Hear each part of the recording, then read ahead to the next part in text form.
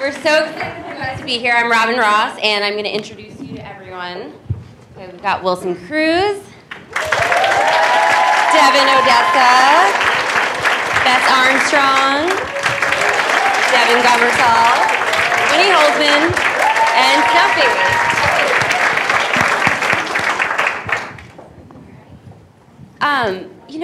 So many shows go in and out, one season, maybe two, no one talks about them again. Why do you think My So-Called Life has stuck with everyone after all these years? Because of the writing, yes. Definitely the writing. And I think because, we were all a bit fearless to kind of just go for it and be really honest and not be afraid to look really dorky, in my case. I think because it's universal. It's a universal story. I mean, I said this earlier. We could change the clothes, please, and the hair. Hi. And some of the music, but the stories, the relationships, the journey for self-identity, and that never changes. That happens whether it's 1960 or 2013, and so it lives on because of that, because of its honesty. Like you said, take the clothes away. The stories are completely still relevant today. Winnie, how did you create such an authentic teen world? From the use of in writing and just the things that, the issues that they face. Well, first of all, I think, thank you all for enjoying it. I think you really don't do something like that all by yourself. Even though I wrote it, I had just met these two remarkable guys, Ed Zwick and Marshall Herskovitz, and they had inspired me by what they were writing for TV. You really can't separate yourself from all the people you meet along the way who inspire you and also say to you, I think about my writing teachers who said to me, you can do this. You don't just sit down and do something by yourself. It really is something where people are all connected. We all were operating, kind of as a force field. We were all doing something together. And I was inspired by the cast. The cast was getting inspired by what I was writing. But I think just in my personal case, I just want to acknowledge that I couldn't have done anything if certain key people hadn't come into my life and said, you can do it, and we want you to do it, and we care about what you have to say. And then when it comes down to how did I do that particular script, I remember I really thought to myself, what was it really like and what was going on for me, even though I was a whole generation later. Because I don't really believe that people are that different from generation to generation. I believe that that in our hearts and souls, people stay the same. That one generation, it's just like what Wilson was just saying, one generation isn't that different from another. There's just the outer trappings are different. So I just kind of went within, and that's what came out. Wilson, I think you played the second gay teen on TV. How was there pressure? Wait, who are you calling the first there one? was the first gay teen was Ryan Felipe on daytime, right. But I was the first on prime time. Okay. Yeah. So, was there pressure to be part of? You had such a big role in the changing media landscape. I wouldn't say there was pressure. I felt a responsibility, absolutely. But I think one of the things that really allowed me to just be honest and go for it was the fact that we did so many of the episodes before they actually aired. So I was doing it for this audience, right? I just wanted to make myself proud and make them proud. There was nothing coming back at all to react to, right? So. Yeah, the show was made in a lot of privacy. Yeah, so the pressure was to be honest and to tell the story. Did I know it was important at the time? Absolutely. Did I want to live up to the importance and do it justice? Yes. And I'm proud that there are still young people who are watching it and who are receiving the inspiration and hope that it was meant to give them. Absolutely. Devon, Brian was a little bit of a dork. He was? And, you were one of the youngest on set. Was it awkward for you really living out your teen adolescence on television? Yes. I mean, listen, it's difficult, okay, when you're playing someone that nerdy on TV, you meet a girl, what are you supposed to do?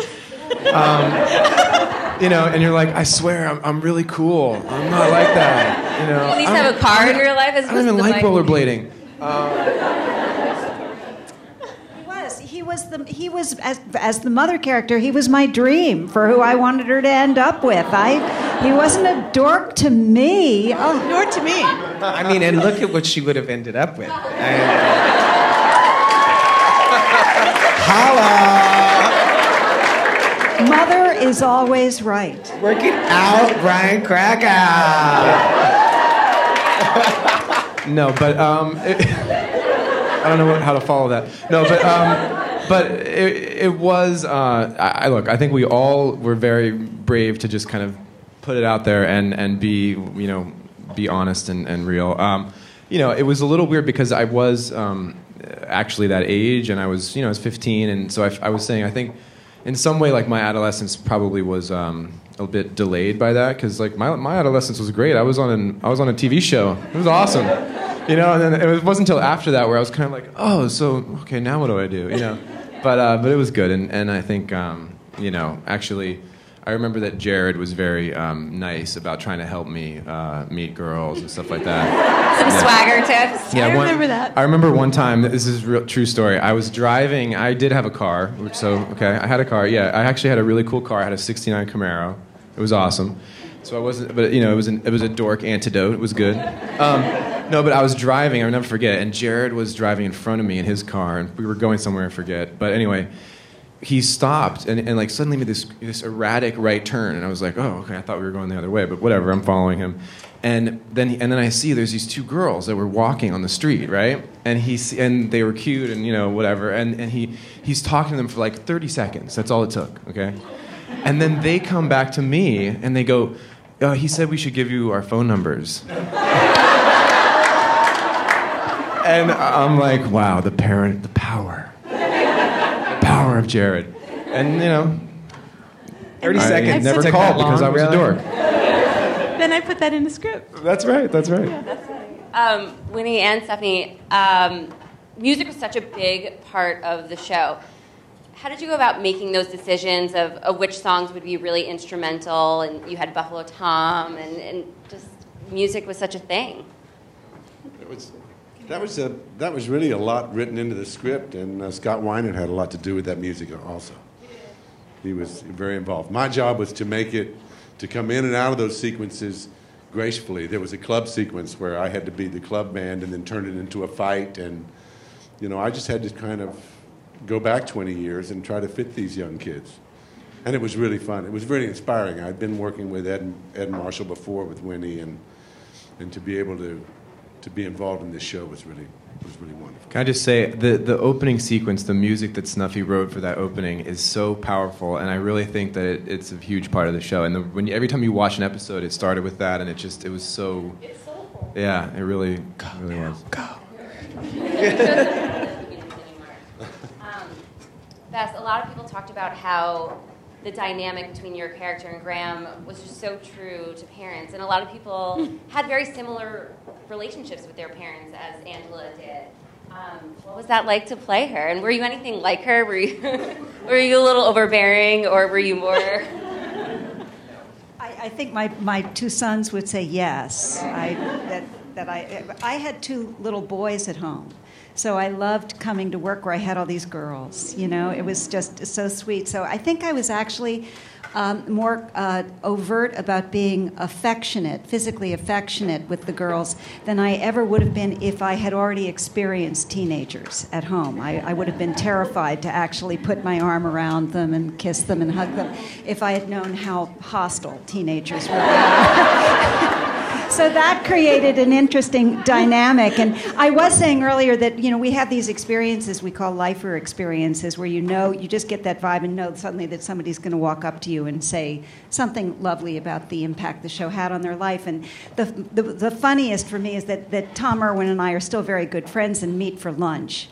And you see a lifer from across the room, see the two of us in a booth, and it's like their whole reality has just been completely reorganized. And it's a lot. But I actually look back on that show and think, you don't see many shows, I don't think, nowadays where the parents are given, the adults are given equal weight to the kids. And I think that was one of the things that I hear over the years that people of all ages still find so powerful, that the stories, Claire has a zit, I find my first wrinkle. That episode, that was just a wonderful thing of, the two of them going through that crisis, of that vanity crisis, and the kids were discussing Kafka's Metamorphosis in school in the same episode. I love when people have were fans of the show as kids, as teenagers, and now they come up to me and go, I have to tell you, I watch the show now, and I'm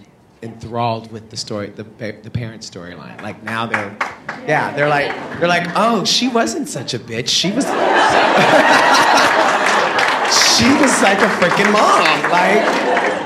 And then that's another thing that I get. I faced off with two kids at a party recently where one of them said, oh my gosh, you were the mom I always wished I had, and the other one is going, are you kidding? And they were arguing between themselves. It's in the eye of the beholder. Yeah, but again, that's a tribute to the power of the writing that kids today can be saying, or who have grown up watching the show can suddenly be seeing the truth in the adult story. Your ability to write our voices was just as powerful as with the kids. This girl came up to me and she was like, I thought I was Angela when I was a kid, and I grew up to become Patty. We're going to take some audience questions. I was going to ask Winnie, when you put that in about the year 2000, was it very intriguing, and what were you thinking about the year 2000? I was trying to think of a bad idea for a yearbook. And I think I did pretty well with that. I would think back to my yearbook, I was on yearbook briefly, and we had themes, and our theme was apple fruit of knowledge, which I think I put in the pilot. Wasn't that one of the moments? What does that mean? I just thought it was bad, and I still think it's bad. Do we have another audience question? What do you guys picture the characters now? Like, where would they be? What would they be like? What would they be doing? Yeah. Go down. Well, I think that Brian Krakow definitely invented something very lucrative for the internet. A little something called Facebook, something like that, perhaps. No, I think he would have. Actually, I think that probably was Krakow's idea. It just wasn't, it hadn't quite gone to the front of his brain yet because the hair got in the way. No, that totally makes sense. Anyone else? I think we're all deferring. We're all looking to Winnie. Well, she won't tell us, but we answered it earlier. I don't like to really say that. Oh, I think Ricky Vasquez got the hell out of there as soon as he could, which was right around 17, 18, and went to New York and became a very successful fashion designer. And you can go to Paris and see his shows, and Angela and Sharon and Brian and Jordan all come. Where's Sharon? So do you think Angela grew up to join the CIA? Perhaps. Because that was so in my mind. Where's Sharon Chersky? We talked about this. We answered this question earlier, and before I got my so-called life, I always played the bad girl, always. And I just had a single mom growing up, and it was I just always played the bad girl. And so it was a new thing for me to play this sweet, good girl, So, but it's kind of ironic because even though I grew up in a kind of weird way with a very crazy mom, who's still crazy, but I love her, who, got pregnant when she was 17, just doing this all over the place. even, I'm married and I have a beautiful daughter, and I feel like maybe I turned into more of Sharon than maybe the other characters I played before that. Well, I think that's who you always were. Yeah. It's interesting. So that's where Sharon should be. She'd be right here, right now. That's right. I have to wrap out with one final question. Would we have ever gotten to meet Tino? The series gone on. There's no way. Could he be anything better than what you think he is in your head? That would never happen. No, that would never happen. Great. Well, thank you guys so much for being here, and thanks to all of you guys. I think everyone looks back at my soap